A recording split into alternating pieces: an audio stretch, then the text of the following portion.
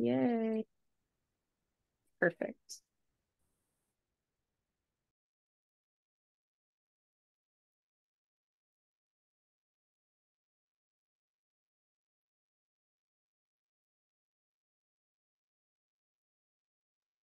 Allie, you're going to admit everybody? They should admit automatically. So I see we have 45 participants right now, and we're just waiting for everybody to get on. And we'll probably start around 5 minutes after noon. So welcome, everybody.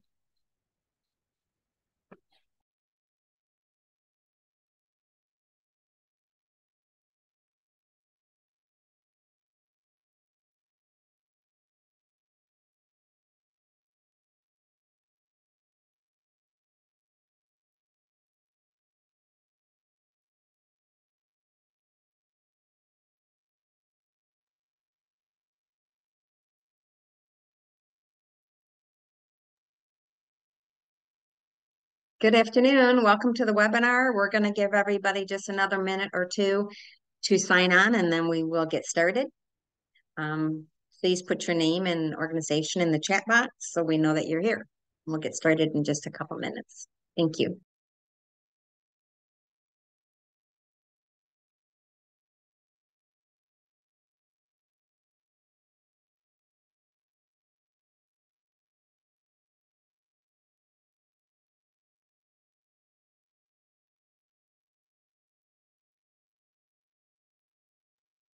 Okay, I think we can go ahead and get started.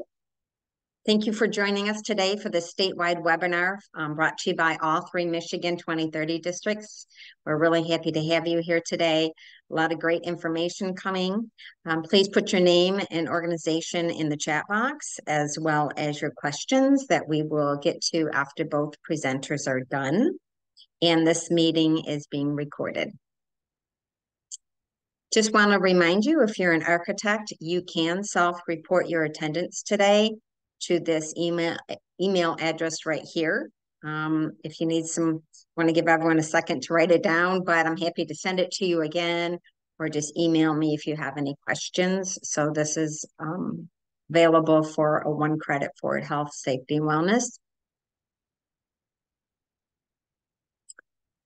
And since this is brought to you by all three Michigan 2030 districts, which is Grand Rapids, Detroit, and Ann Arbor, I just wanted to give a really quick couple-minute update on each district, in case, especially if you're new to us here.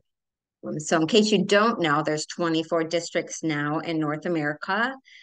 There's another state that has 3, but we like to brag that we have 3 districts that are the most active. So kudos to Michigan on the front of creating healthy buildings and communities.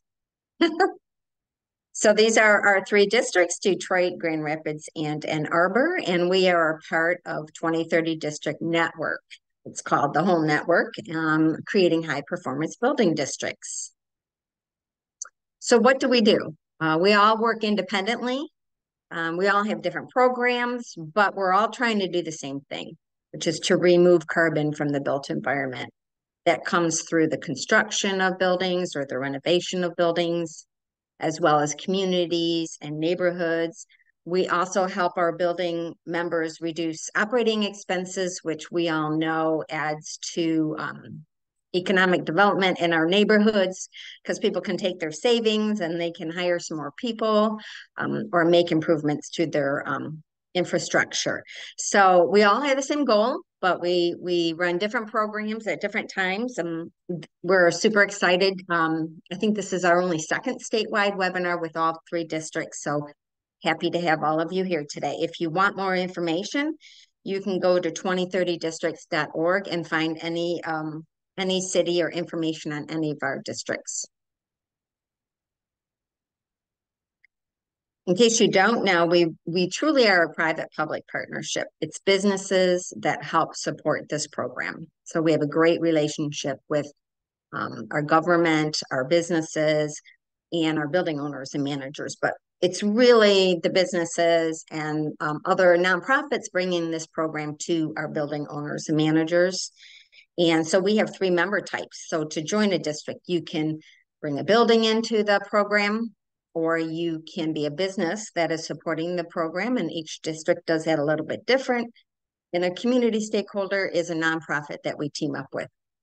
Here in Detroit, we have over 40 nonprofits a part of this mission. Super excited to have two of them here today that we work with presenting. So we do a lot in the nonprofit world. Ann Arbor, just want to talk for a second about Ann Arbor.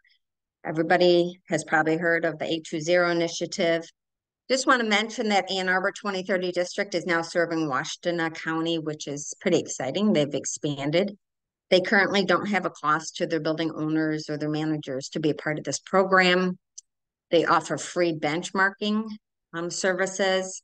And then you can see a little bit more of what they offer there. So Jan Culberson is the director there that many of you know. So reach out to her if you have any questions on Ann Arbor. And we want to talk a little bit about Grand Rapids 2030 and West Michigan USGBC that work together. There is now submissions are available to put in for Leadership Award for an innovative project. If any of you follow their program, they're very active, proactive in this type of program where they award people who have done innovative projects and are great leaders. So the deadline is coming up. Just notice the deadline myself. If you want to get a nomination in. And then that person would be recognized at the award ceremony coming this December, which is in West Michigan. So you can see their website there if you have any more questions. And we also can't leave without talking about the wonderful Energy Summit, which is now celebrating 10 years. Congratulations to West Michigan, which includes the Battle of the Buildings program. And I have neglected to put in information on the Detroit Energy Challenge, which is our small little Battle of the Buildings, which is really stems from this and the work that they do. So we're very happy to be a part of it. We've had 2 award ceremonies and we have another one coming up this summer. So save the date for West Michigan. It's a great program. It's really fun to be there. Just a quick little stats on Detroit. We're currently, I think, the 3rd largest district now in North America. We have I think it's about 480 buildings now in our program that equals about 59 million square feet working on our mission. Truly comprehensive, involves all types of people and buildings and businesses. We have over 40 businesses that are professional stakeholders with us, and we could not do it without them. There's statewide partners that I'm going to show you in a minute, and then our community stakeholders. We have quite a few in Detroit. I do want to make a quick announcement since this is all about EVs. We've been working with Michigan Economic Development Corp to bring a grant down into Detroit to help our building members be able to apply for a discount or a free charging station. I want to, this is my first time announcing that we did finally get this grant together, and we have a small pilot, which will consist of maybe 8 to 10 charging stations that we will be able to put specifically for our building members. So if you are a member of ours, thank you, Scott. If you are a member of ours, keep your ears and eyes open for an application to be a part of this pilot. And that is partnering with a DTE, NICA IBEW. They're supplying the workforce for this, and it's a lot of workforce development. Michigan Clean Cities and Next Energy. So super excited about that coming. Just want to thank our Detroit Platinum stakeholders because they support us a lot. SEEL is on here, DNV, DTE, and the Detroit Lions. Finally, go Lions. Super excited about them. Just want to give you a quick snapshot of businesses that are involved in Detroit. This may not be all of them, so bear with me on that. It keeps growing, so we're super happy to have them on board. And the reason why I bring that up is because there are statewide partnerships. We are the only state that offers a business to belong to 3 districts, and you get a discount called Bundle and Save. These are the companies that support us statewide. So super excited, and thank you for helping us bring this program to our members. Here's a quick slide on it. You probably won't have time to use a QR code, but it's there, and we'd be happy to help you get information on that if you're interested. So I'm going to talk a little bit about our two presenters today, and then they're going to present back to back, and then we will get into the Q&A. Please put your questions into the chat box, and then we can look at those and get to those when they're done. We're super excited about our speakers today. We're going to start with Maggie Striz-Kelman, and she's the Director of Michigan Clean Cities. So welcome, Maggie. And I'm just going to introduce Scott right now because he will be coming up next. He's the Vice President of Inclusion and Economic Development, and a great supporter of our program. And thank you so much for being here today, Scott. So just so that you know, thank you for attending. This recording will be sent to all of our attendees when we're done, but here's our emails and who runs each district if you have any future questions. So on that note, I'm going to go ahead and stop sharing, and I'm going to let Maggie go ahead and get started.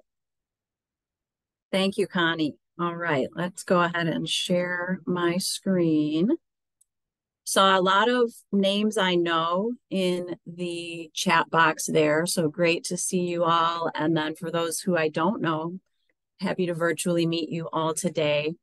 As Connie said, this webinar is focused on electric vehicle charging. I'll talk kind of high level about electric vehicle charging for facilities. So thinking about the destination becomes the fueling station. And so lots of you have already been thinking about this. I think there's a lot of leadership in the room, and we will get into Q&A and some dialogue during that question and answer period after I and then Scott have both presented. So, let me move my little thing here that's blocking my notes. Before we quite get into here, I just wanted to share a little bit too about the Clean Cities Coalition and the network nationally. Some of you may be familiar with Michigan Clean Cities Coalition, which started out as Greater Lansing Area Clean Cities Coalition. We are now statewide, and so we're working to connect our resources with all the markets in the state. And Clean Cities Coalitions are sponsored by U.S. Department of Energy. Our work is to support local market growth for clean transportation solutions. We work to do that in order to increase energy, economic, and environmental security in the United States. So we've been doing this work collectively as a coalition in Michigan for 20 years. We're celebrating this year. And I've been involved since 2007. So a little bit of time here. So with the National Clean Cities Network, sponsored by U.S. Department of Energy, collectively, Clean Cities Coalitions with our members and stakeholders, we've conserved over 13 billion gallons of gasoline and diesel, meaning projects that we've collectively moved forward have reduced demand for gasoline and diesel and have replaced that demand with low and zero emission transportation solutions. And that is the work that we do. So today, again, we're talking about electric vehicles and charging or fueling for those vehicles, and EVs being part of the overall portfolio of clean transportation solutions that we support. And you're realizing, I imagine, in your day-to-day work, facility managers, building managers, and owners, you're being asked more and more, can I charge my vehicle at your site?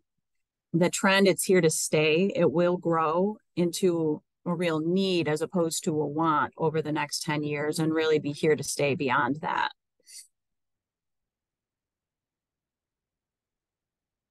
So just in my presentation here, we're going to cover some basics, EV charging basics. Scott's going to get into a little bit more detail than I am. And we'll talk about your facility as a fueling site and a little bit on the benefits of destination fueling and charging. So what I mean by destination is, as opposed to stopping at your fueling station, as we're all generally used to, a gas or diesel station, maybe on the corner or along our route, that's still going to be part of the fueling ecosystem. However, now we're seeing more and more, as you all are experiencing, people wanting to charge at home, at work, at the other places where they're going to spend time, particularly if you're driving your own vehicle. But we also work to engage with transit fleets. Saw Ann Arbor's The Ride on this webinar today. Glad to see you, Troy. And if people carpool, vanpool, use Mishavan, how can we make sure that electric vehicles and charging are available no matter how you get where you're going? We'll touch a little bit on a project that we're doing that's called the Empower Project. So you see the logo here and some key considerations, and then we'll wrap that up. Again, questions, please put them in the Q&A or the chat box, and we'll get to those toward the end of today's program. Okay, so let's get into it.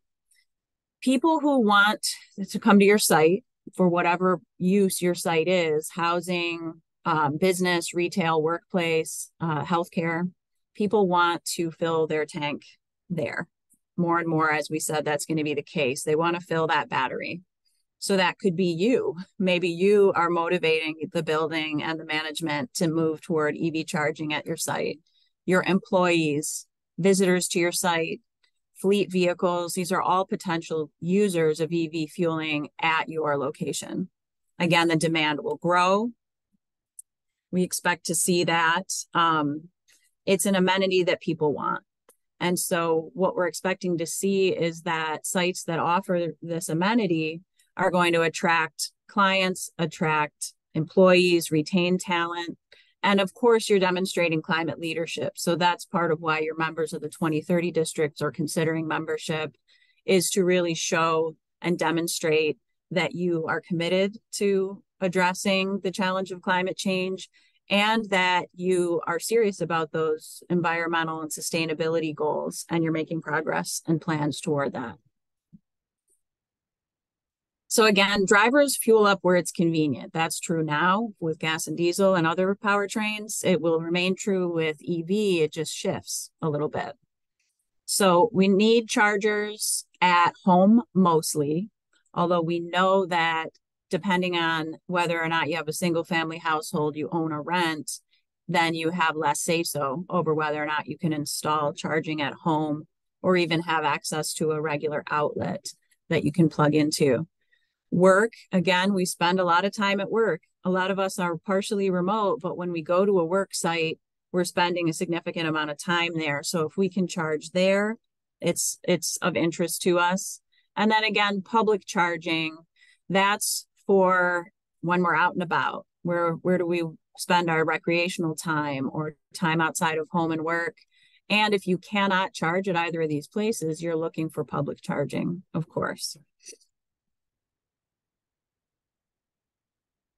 So when we think about the ecosystem of charging, and we talked about traditional fueling stations, your facilities becoming part of this. Clean Cities coalitions are one of the resources available to you to help you think, plan, do, repeat to get toward EV charging at your site. Empower is a 3-year project that's funded by the U.S. Department of Energy that amplifies Clean Cities Coalition's ability to provide resources to help workplaces, but other building managers plan for electric vehicle charging and then move toward installations. We can be a one-stop shop for you for resources, tools, coaching, and connections. So one of the big things that we do, if we are not the right person to help you get to that goal of EV stations at your site, we're going to connect you with those who can. Groups like SEEL, who you'll hear from today, and others, to make sure that you have all of the resources you need to be successful from the time you plan for that resource, install and commission that, to a potential decommissioning at the end of the life or change to new technology. Our objective for the Empower project is to increase facility commitments for EV charging, especially in underserved areas that have been missed by federal investment in the past, and that, again, may have a predominant population who gets to work or to their sites and in different ways than just a personal vehicle. Again, our objective is not just to increase personal vehicle ownership and use. The objective is to drive down emissions from transportation. And so what we want to do is learn about, as we meet with a facility manager, how do people come to your site? We can do a survey to learn more about do people drive themselves? Do they carpool, vanpool? Do they use transit? Do they walk or bike to work? And then from there, think about how best to plan for that charging. This program is part of the Justice 40 initiative, and we're really committed on working to drive this technical assistance that I'm describing and potential resources that can come through other funding into areas that have been considered disadvantaged communities, is the term that the federal government is using. So we can help you to consider how best to make sure we're centering equity in the paradigm shift to electric transportation. And also we have an objective of supporting an increase in career pathways in the EV charging sector. So we want to make sure that people who perhaps haven't had as direct pathways in as others to jobs in this sector, that they've got a way to get in and really thrive within that industry. An example is collaborators of ours, Elevate Energy and OpConnect, which is an EV charging provider. This afternoon, they have an EV charging installer training that's part of a series for a cohort that they've put together to ensure that individuals who have maybe not had a pathway to EV installer jobs are getting that training early and often. Connie mentioned the EV ITP program that is training installers. So there's a huge amount of effort in Michigan, and there's a lot of opportunity to have installers from your neighborhood, your community, make sure that people can get into this work. We're working also to recognize locally and nationally the facilities that are planning for and installing electric vehicle chargers. And so we can think about, if you are a site that wants to provide charging, but you really want to keep that for your tenants or your clients or your employees specifically, that's an option. And there are other sites who are going to say, we want this to be available to all comers, and we're going to charge a fee for this and see it as a revenue opportunity. And then again, thinking about the ecosystem with the 2030 districts and your participation within this network, we want to help you think through, and the 2030 districts want to help you think through, how much charging should I install at my site if others in the 2030 district are also installing EV charging? And so we can get together this network to think about how best to deploy EV charging in a way that supports one another and isn't forcing undue redundancy. We want enough redundancy, but we don't want too much in these early stages. All right, we're going to come back to ADA compliance and some other considerations. But I wanted to touch also on this thought of planning together, because there are currently several projects that create a corridor of electric vehicle charging that you may or may not be aware of. So one is working to place EV car sharing vehicles and charging at multifamily affordable housing communities along the I-94 corridor. So that's Detroit, Ann Arbor, Kalamazoo, and the city of Grand Rapids is doing its own program, which gets us into the I-96 corridor to get from east to west in Michigan, with an ability to charge at sites that I've described and use vehicles there. So again, we wanted to get to the point of talking about whether or not you choose to or can own a personal vehicle. This is one program that's working to overcome that barrier of accessibility to EVs themselves and the charging, so that it increases the ability for people to charge at home and have access to that electric vehicle. So for that program, we are still recruiting site hosts in Detroit.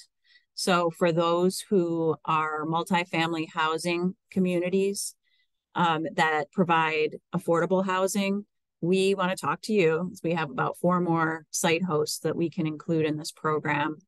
Right now, through the fall and into the spring, we'll finalize the installation of EV chargers and the placement of vehicles, and allow for those vehicles to then be used by the residents. And so we can meet offline to talk more about that program. but it's a great way to think about getting into the EV charging and car sharing space sooner than later. And there's another program that is starting up this fall, and it's focused on the city of Lansing, which I understand may be considering creating a 2030 district. So that would be a positive thing. And this project is called EACH. It's EACH, and I can get you the acronym after the fact of what that stands for. But that project is to plan with multifamily housing sites and residents, how do they want to see EV charging deployed at their sites? And that's going to kick out a best practices toolbox that multifamily managers and residents can look to as they think about installing EV charging at multifamily housing sites. There are some existing resources that are going to go into that toolkit also from projects out in San Francisco and in Texas. So we've got some things that we're learning from and some other things that we'll be creating specifically for Michigan based on what people need, want, anticipate, and the unique permitting and other consideration landscape that happens here. So I don't expect you to remember all of those programs at this moment, but wanted to make sure you know there's a lot of activity happening, including the project that Connie mentioned, to make sure there are resources to help you plan for electric vehicle charging and to help you access funds to install charging and potentially even vehicles that can be shared by your employees or your residents, depending on the use of your facility. So I wanted to touch a little bit on Americans with Disabilities Act compliance. This is, again, really high level. When we meet together, we can go through your site specifics and think about what characteristics are best for your clients, residents, visitors, and site design. So there are resources that exist to really help you not just meet, but exceed ADA compliance. And, you know, you can think about number of spaces, signage, and surface marking to help comply and exceed the requirements. And then we really want to emphasize ease of use. This is true for every single individual who ever plugs in an EV charger into a vehicle or uses inductive wireless charging, which is an opportunity coming online nowadays too. The chargers themselves, and I'm sorry, I blew up this picture, it's a little bit pixelated. You want to think about the charger pedestal and or cord design, the protective posts that may or may not be incorporated into the site design, again, markings and signage, accessibility next to or near existing ADA compliant parking. This figure came from a 2012 to 14 publication that we worked on collectively with others that's called the Plug-in Ready Michigan Plan. So 2012, it's a while back, right? But a lot of the content is still relevant to the industry as it is today. And then we've got updates that we can use in our coaching with you to make sure we're doing the most up-to-date guidance around ADA compliance. This is a picture I wanted to make sure to show you. This robotic arm is one concept when you're thinking about equipment.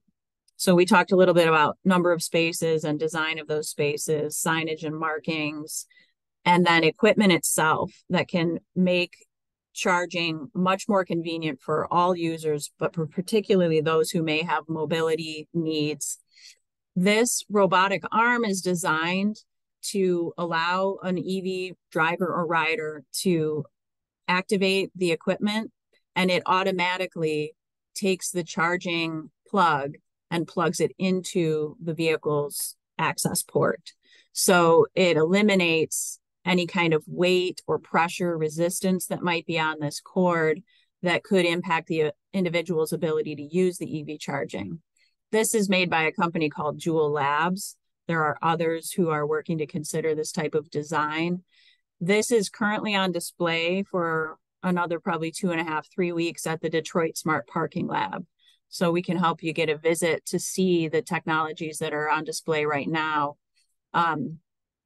And this is just one way you can address potential charging needs for those who may desire or require a different way to charge than just grabbing the thing and plugging it in.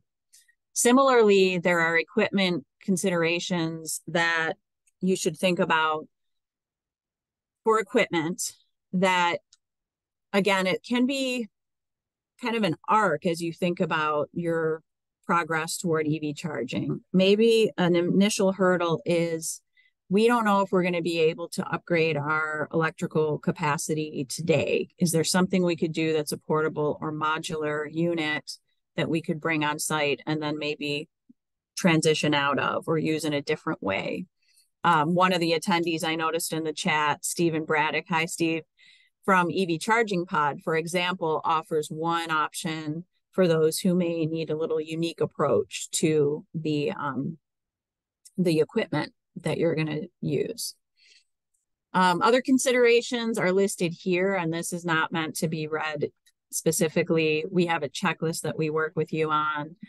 One of the things I'll emphasize, as opposed to reading through this slide, is we have a set of survey questions for your stakeholders that we can customize to make sure that you're getting information from those who would potentially use the amenity, and make sure that as you design, build, and maintain that it meets those interests in using the equipment.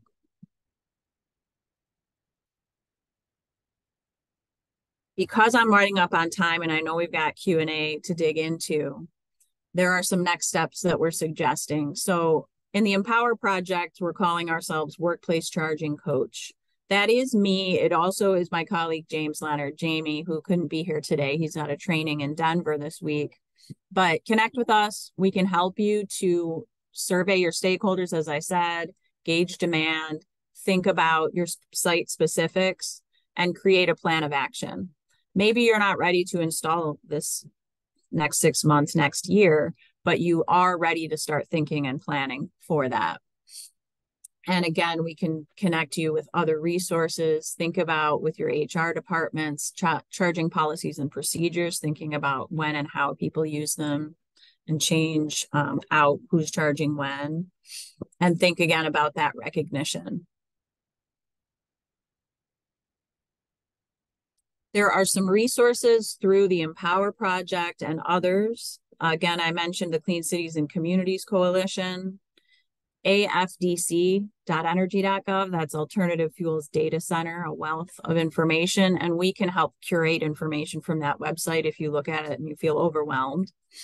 And then workplacecharging.com is the website for the Empower project that I described in this presentation, where we are providing technical assistance to help you plan and move toward installation of EV charging. There are resources like sample workplace charging surveys. I have opinions on improving that survey. Like I say, we can customize it. And then strategy and guidance. There's also the EV info list sheet on that website, which lists all available light duty electric vehicles, so passenger vehicles, and their specs, so you can compare and contrast. And then again, there's the checklist of what we can do together. This is the contact information for my colleague, Jamie, who I mentioned. He's going to be your best initial point of contact. And then there's a team internally with Michigan Clean Cities and Next Energy. We're affiliated, where we can bring a lot of the technical assistance together, including thinking about vehicle to grid or vehicle to X applications if you want to do bidirectional charging or some of those more advanced technologies, or if you want to test and try out certain equipment through the Detroit Smart Parking Lab, what's called the Urban Tech Exchange, that's just launching this fall, and we'll share information after the webinar about that. But there are a lot of resources between Michigan Clean Cities Coalition and Next Energy, our affiliated organization, and the network that we work with. So do reach out. I do want to give a shout out to Southwest Detroit Environmental Vision, who I know was registered. I don't know if anyone's on the webinar today from the organization. Southwest Detroit Environmental Vision, through community engaged planning over years, has been working to address diesel emissions in Southwest Detroit. And so one of their programs is called the Healthy Businesses and Institutions Initiative. And so when we're working with entities in Southwest Detroit, we can also tap into Southwest Detroit Environmental Vision's resources, for example, through that Healthy Business and Institutions Initiative. So I just mentioned that as another example of the real collaboration that's happening in Southeast Michigan and across the state to help you succeed in thinking about electric vehicle charging and this new potential amenity that you can have at your facility. All right, I think that is the end of my comments. And I will now happily introduce Scott Allen Davis from SEEL. We're really proud and glad to have you here today. I'm going to zip it and stop sharing. Thank you, Maggie, and good afternoon, everyone. I'm going to start sharing, and a lot of great information Maggie has shared, and very pertinent for our state. I am going to talk more about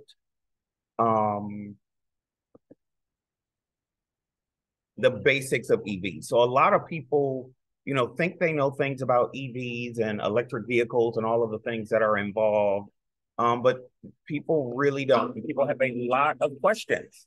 So here we are, EV 101, the basics of EV charging. So we're really going to talk about the basics, the types of charging, what manufacturers are out there, what rebates and dollars are available for folks, and really then share a little bit about SEEL at the end of the presentation and what we do. So this is more of an education, and a big part of what we do at SEEL as it relates to the electric vehicle move is educating people. Because as Maggie talked about, we want to make sure that this is a process that is equitable, both from a job standpoint and an adoption of this technology.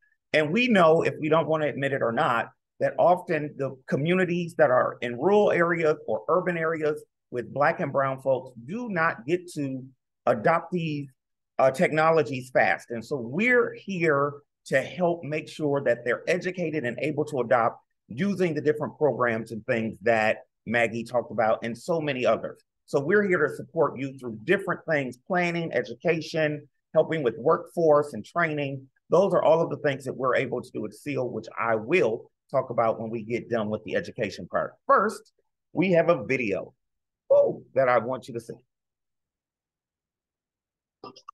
Hybrid electric vehicles contain an electric battery, which in part selectively powers the car engine. However, it is not possible or required to recharge the battery via an electric power source. Plug-in hybrids use a combination of sources to generate vehicle power. The rechargeable battery will provide a limited amount of pure electric driving for shorter trips and will automatically switch to the petrol or diesel-fueled engine for longer trips. Battery electric vehicles have a rechargeable battery, which is the only power source. Forget the fossil fuels. These vehicles not only rival in travel range, but also produce zero tailpipe emissions. Advances in battery technology mean that up to 500 miles can be achieved without needing to be recharged.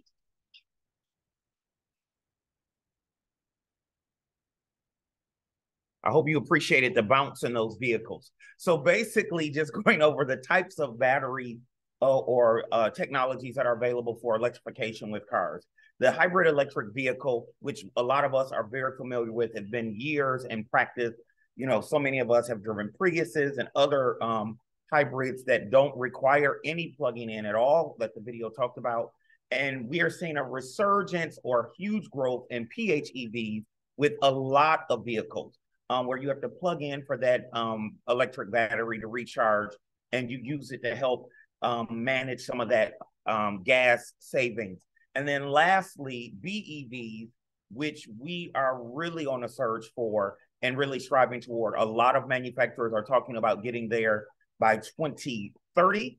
And so it is a big technology that a lot of people have questions about, that hopefully we can kind of share some of the information that people have questions regarding. These are the manufacturers. And this week, I'm sure you all know as Michiganders, this is the week where the North American International Auto Show is happening right here downtown Detroit. And what is the buzz is so many of these manufacturers that you see are producing electric vehicles. And the question is, are they going to be able to do it fast enough? Is the infrastructure going to be able to support it? But we are working very diligently with so many folks to do that. But these are all of the manufacturers that have vehicles out now. I don't think Cadillac is listed here. GM is, and Cadillac, as you all know, is a part of GM's staple. But what is happening every day, every week, there's new manufacturers that are coming up with electric vehicles available to us. And it is really the North Star where most automotive manufacturers are headed is, at this point. And not just for cars, but also scooters and bikes and all of those things. So this is really a strong move that is going to be a huge benefit for our global emissions impact. So great stuff here. There are 3 different types of EV chargers, and it is the level 1, which basically you're able to plug that charger into a standard wall plug that you may have already in your garage. And that charging one takes a lot of time to get charged for your vehicle. It uses less voltage. However, it does take longer for your vehicle to get charged. And so you want to keep that in mind. It's less investment that you have to make, but the time is also impacted. Then you have the level 2 charging stations, and you see the different types here. The one on the right is Tesla specific charger. And so that is something that takes about 3 to 8 hours. You can do a full charge overnight for vehicles. So that is helpful when you do place one in your home. And then the fastest is the DC fast charging, which is also considered the level 3 charging station. And you see the various different types there. These are the charging stations that you'll see more often in public charging places. And you'll see as gas stations start to convert to also be charging facilities, they will be more likely to have these because you'll be able to quickly charge up when you need to get charged. Again, this just goes over the different charging units and how the more personal use, personal, commercial, and commercial use, and what makes the most sense for you, the investment and the voltage that it will be needed to utilize it. And so this really looks at the cost savings, cost and energy savings. And so $5 per 100 miles is what you really can get from an EV charge. So it's 3 times cheaper per mile than the cost of fueling a gas-powered car. And that is a car that has 20 miles per gallon. And so, you know, there are a lot of cars that still don't hit 20 miles per gallon. So keep that in mind. More than 25% of public EV chargers are also free. So that saves you a lot of dollars there where you're not paying to charge. Even though that do charge, it's also considerably less investment than if you were purchasing gas. So looking here, it really compares the gasoline consumption compared to electric vehicle types. And so when we look at electric vehicles, period, you see the cost there, and then you see the gas hybrid vehicles and the gas powered vehicles. And so it's huge savings when you go all EV, and then there's even substantial savings when you are gas hybrid vehicles with your investment for fueling or electrifying your car. I like this one. And then this really looks at the global warming impact. And so you see the impact that if you drive, and this is coming from a Canadian source, and so you see it in kilometers, but you see if you drive 150,000 kilometers, sorry, the 65% fewer GHG emissions comes out of the vehicle. And the further you drive, of course, that percentage increases. So this is a great impact on our the health of our planet, which we should be very concerned about, and the health of us and what we're able to breathe in as it relates to clean air. This shows where our DC fast charging stations are in the US, and in Michigan, we have about 714 public electric vehicle charging locations. And listed, you see the counties that are kind of washed in all Wayne County, so the Detroit Ann Arbor area, but I did pull for Kent County in the Grand Rapids area. There are 82 public fast chargers that are there. And to get more information on where public chargers are, particularly, you can go to the U.S. Department of Energy and it maps out the entire country. You can also go to chargehub.com to get the same information. So where's the money to help with all of this? And so here's the chart that shows what the utilities are able to do in the state, as well as what the state does, and federally, what you're able to get rebates on that are, this was as of August. This is consistently changing. So you always want to go to your own utility, your own state site. Eagle is a good site to go to, and also to the Department of Energy to see what are current rebates and things that you're able to receive from the federal government, the state, or the utility, because it is changing very quickly. As IRA dollars start to fall out, things are happening differently, and you can access those dollars, as Maggie talked about, through various programs and opportunities that are available. I love this slide as well because it shows where the plan is for US versus China and Europe and other places on the adoption of EVs. And again, it goes back to the question, how ready are we going to be to absorb all of this new energy within our already designed systems, and what upgrades are going to have to happen very quickly. So we have to keep that in mind, but we don't want that to deter us from adopting this new technology. And so if you can't see well, the US is black, and then the black dotted line, and then China is the reddish orange color, and Europe is the blue color. And then this shows us the plan for BE and PHEV sales and sales share over the next few years in the US. So you can just see where we're going. So the columns are the US annual BV and PHEV sales, and then the green line is the sales share.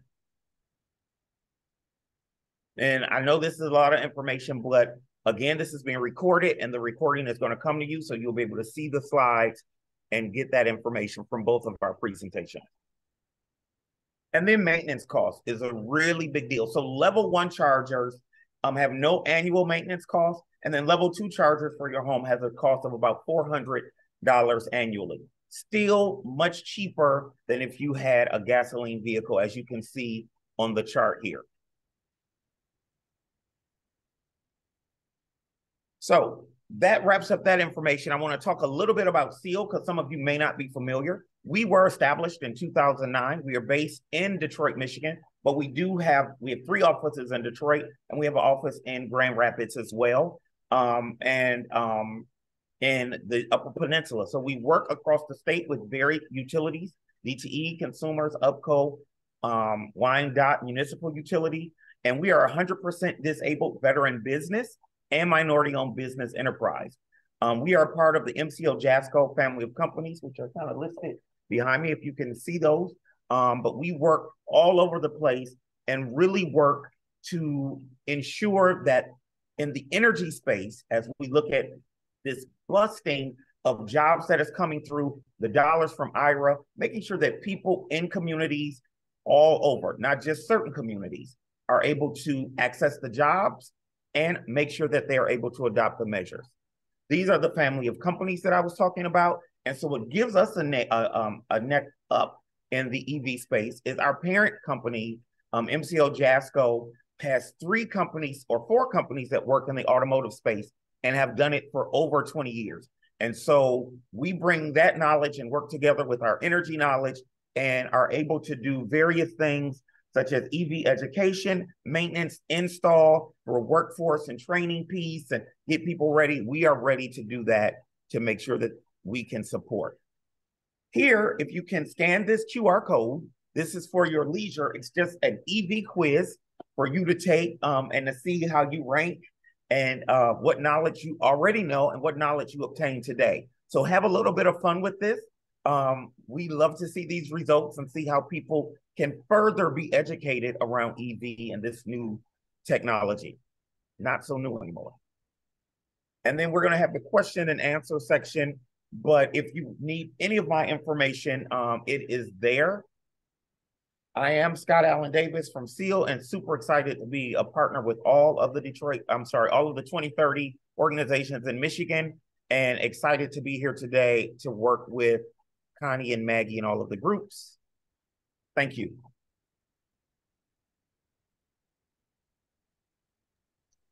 Thank you. Thank you, Scott and Maggie. Boy, you guys answered a lot of questions I had, so I'm sure there's a lot of people on here very thankful to learn everything that you have to tell us. So I do have a couple questions. We're going to start with Maggie. Maggie, somebody asked, are you there? Let's see. You want to get back onto camera? Give her a minute. I am here, but I had to switch to phone audio, so I'm not on camera. Okay. So somebody wanted to know who will own the shared EVs. Is that like a company or? Yeah, that's a really critical question for the site hosts who are thinking, well, do I want to have EV car sharing at our facility or not? The project is considered a pilot project right now. So it has 3 years of funding from a grant from U.S. Department of Energy, during which the vehicles are owned by the project manager, which is Fourth Mobility. And they have contracted with a company called Mobility Development, which is a car sharing operator. So Fourth Mobility and Mobility Development will own, insure, maintain those vehicles. And the facility provides the parking space and allows the EV chargers to be installed there. As the project concludes, we'll work together with the facility to help them decide and move forward whether they want to retain that ownership of the amenities, continue to contract with those vendors, or decommission the asset, in which case, it's up to the facility. But we want to be hand in hand helping you throughout that process so that your tenants, visitors, residents know how to use these systems. So it really is a minimal ask of the site host as far as operating that system, at least within the first 3 years. Good. Okay, another question for Maggie. This is regarding municipalities.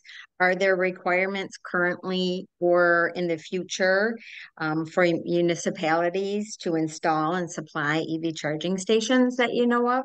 Maybe Scott could chime in too if he knows that answer.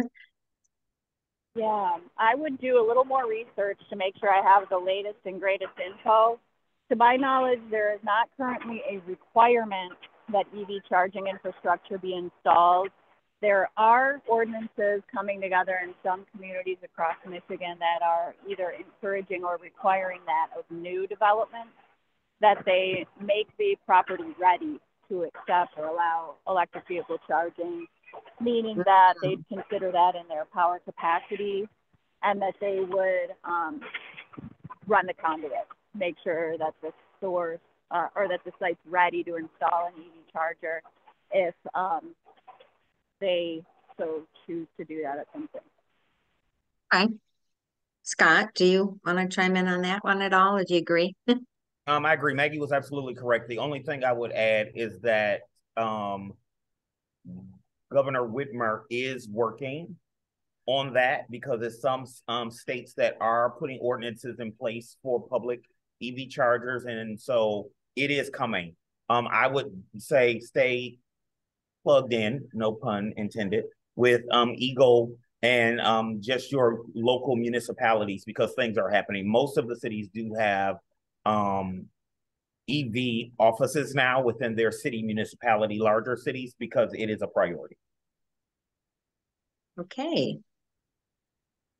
I have another question from Peggy. Is there any thought to making the plug for charging a universal plug instead of different brand type? I kind of wonder that myself. So, Maggie, do you want to cover that? I can touch on it, sure. So there are standards, and there are a couple different types. There will be more of a consistent standard. There's some agreements in the last few months from the major US automakers to adopt the Tesla design for chargers, and in which case those who don't currently have that would need an adapter for their plug in order to utilize the chargers. So there has been over the years a consistent effort to attempt to come to terms and come to one. Great. But right now there are a couple.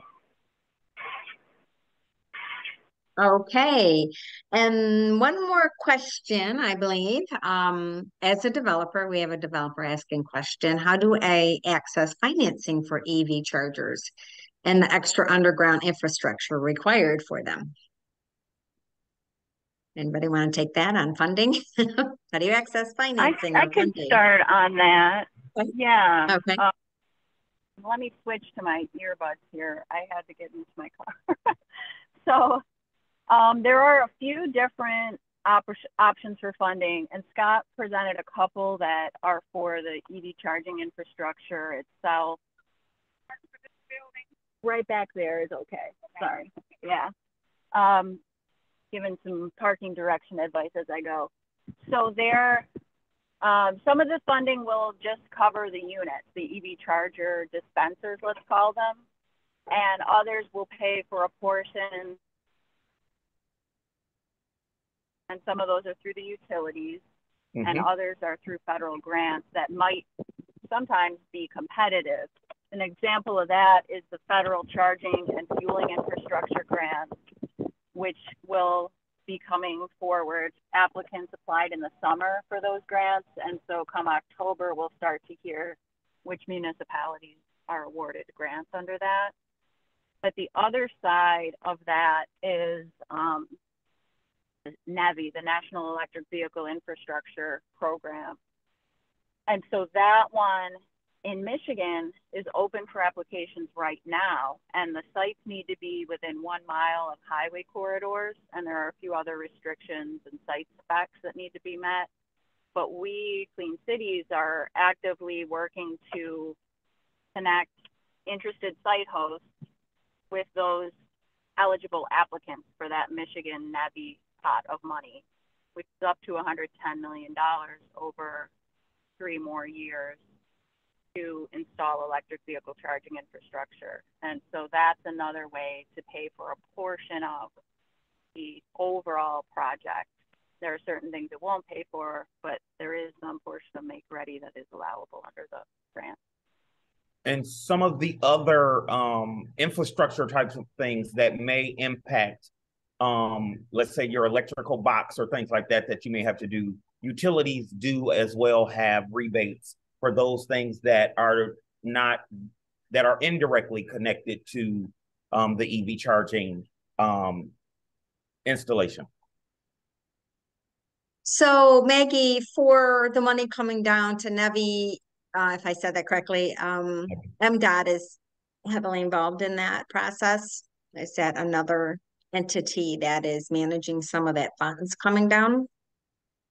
That's right. Yeah, the NEVI money is coming through MDOT, Michigan Department of Transportation, and they're collaborating heavily with EGLE, the Department of Energy, or Environment, Great Lakes and Energy. Right. So if anybody wants any connections there, I'm sure Maggie can help, or I can help too. So thank you. That's a lot of information. Very informative. Got a couple great comments here. And just reading through the notes here, make sure I didn't miss anybody else's question. We're ending a little early, which is okay. I did put in an extra 15 minutes because sometimes we go a little longer, but I think we get it all done in an hour. So we will be sending this out tomorrow, hopefully, the link, and you can see the recording again and you can share it. And I'm sure that Scott and Maggie and myself and the other 2030 districts are happy to answer any questions that you guys may have. So thank you so much for presenting, Scott and Maggie. And thank you everybody for attending. And we look forward to seeing you around. I personally find it very exciting what we're doing in Michigan and Detroit around EV. And I think since the automakers are here, we need to be leading the way. So I think we're a step ahead of the other 2030 districts that are in Michigan. So that's exciting for us. So glad to have all of you here today and have a great afternoon. Thanks for attending. Thank you all. Take care. Thank you, Maggie. Thanks, Scott. Thank you. Have a great one.